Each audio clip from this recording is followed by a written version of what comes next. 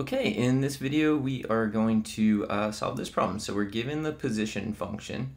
S of t is t cubed minus 4t squared plus 2t plus 1. And we want to find the displacement on the interval from 0 to 5, and also the distance traveled on the interval from 0 to 5. We're going to use a calculator all the way through. So let's get started. So to make my life easier, I'm actually going to copy this so I can use it in the calculator page. So let's, I'm going to insert doc4, and then I'm going to insert a calculator page and define the function. So s parentheses t, and then colon equals, so that's control and the template. And then I'm going to paste, hopefully. Didn't work. All right, so t cubed minus 4t squared plus 2t plus 1. I'm going to press enter and it should say done. And it does. All right, so we were looking for displacement from 0 to 5 and also distance traveled. So distance traveled is a more complicated question. Displacement is just where you ended up minus where you started. So that's just going to be s of 5. And get the cursor out of the way. So s of 5. So when you're on the handheld, if you press the var key, you can get s of 5. And it fills in the parentheses. S is not really hard to type, but minus s of 0. I'm going to press enter.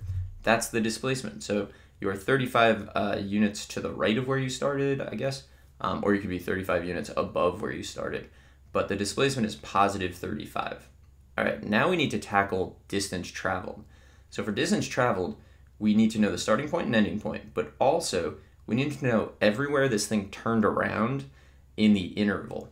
So what I'm going to do first is I'm going to take a look at a graph and just see a graph of velocity. So I need to find velocity. So let's find the derivative. So template, this right here is the derivative template. So the derivative with respect to t. So fill in t, s of t. I'm going to press enter. So it's just power rule to get the derivative in this case, but it'll work on any function, which is good. And then I need to find where this equals 0. So one option I could solve, so menu 3, enter. So I can either paste this down or I can paste this down. It doesn't make a difference which. I'm going to paste this equals 0, and I want to solve that for t. Technically, I only really care between 0 and 5. I'm just going to press enter and see what happens. Okay, so I get these values. So let me control enter. They're actually both on the interval from 0 to 5. So what I need to do now is kind of store these. So I'm going to, I don't really like messing around with this. So what I'm going to do is I'm going to add a graph page.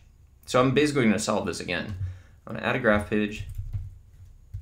And on the graph page, I'm going to graph the derivative. So derivative, except I need, because I'm graphing a function, the variable needs to be x. So I'm just going to switch over to x. It doesn't matter. You don't need to redefine the function. You just say now the variable is x. So the derivative of s of x with respect to x, graph that. I'm going to also, so hit tab, add 0, and press enter. Okay, now I'm going to do menu 813. If you have a CX2, it's actually menu 814, which is kind of annoying, but I'm not using a CX2 right now. So click, and then I'm going to press escape to make this go away. And I'm going to use a trackpad to get over this. I'm just click. You can see here, if you click that, you can then drag. All right, so I have both of these. What I really want to do is I want to store these. So I'm starting at, so I have 0 is a starting point, 5 is an ending point, and then I need each of these. So what I'm going to do is arrow over it and press Control and then Menu, and a contextual menu is going to pop up. So I'm arrowed over just this, press this, and choose Store. And I'm going to store that as, I don't know, A, I guess. And press Enter. And then I'm going to do the same thing here. So trackpad over to this, Control, and then Menu. And store this as B. Okay, so what I want to do is I'm going to find the displacement from 0 to A, take the absolute value, add to that the displacement from A to B, the absolute value of that displacement, and then add to that the absolute value of the displacement from B to 5. So that's my goal. So now I have these stored. I'm going to go back here, which you can do by pressing Control and then left or right. So here, okay, so I need absolute value. So, well, if you don't remember what they are, so here's A, here's B. You can see they're the same values. I think that's the easiest way to get them stored is actually from the graph page rather than the calculator page. You can do whatever you think is simplest. All right, let's find some displacement.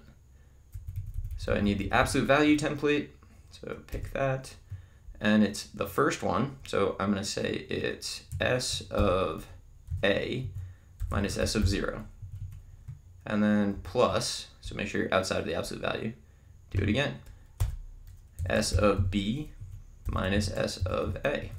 And then plus, we're going to do it again.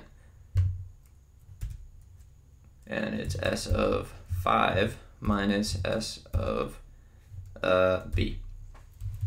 Okay, so we start at 0, we turn around the first time at A, so we found that displacement here and took its absolute value. Then we start at A and we go to B, we find that displacement and take its absolute value. Then we start at B and go to 5, find that displacement and take its absolute value. So I'm going to hit enter and I get 44.369, which to 3 decimals would be 44.370. I hate that kind of rounding, but it happens. So it was kind of a lot that we did. We started with S of t. We found the displacement on the time interval from 0 to 5. Did that in like 30 seconds, maybe less, not bad. Then we had to deal with distance traveled. So distance traveled, we need to know where does this thing turn around so that we can find the displacement on each leg of the journey. So I found the derivative. Then I solved for the derivative equal to 0. It wasn't immediately clear to me that all of these, or both of these, would be in the interval. So I got decimal equivalents to them by hitting Control-Enter. They are both in the interval, which is good. But then I needed to store them, and I think that's easier to do on the graph. So I went over here, I graphed the derivative. I had to change the variable to x, graph the derivative. I also graphed 0. I did menu 813 or menu 814 if you have the fancy new calculator. I got these, I stored them, right? And the way you store it is you arrow over it, control menu, and then choose store and type what you want to call it. Did that for both of them. Went back.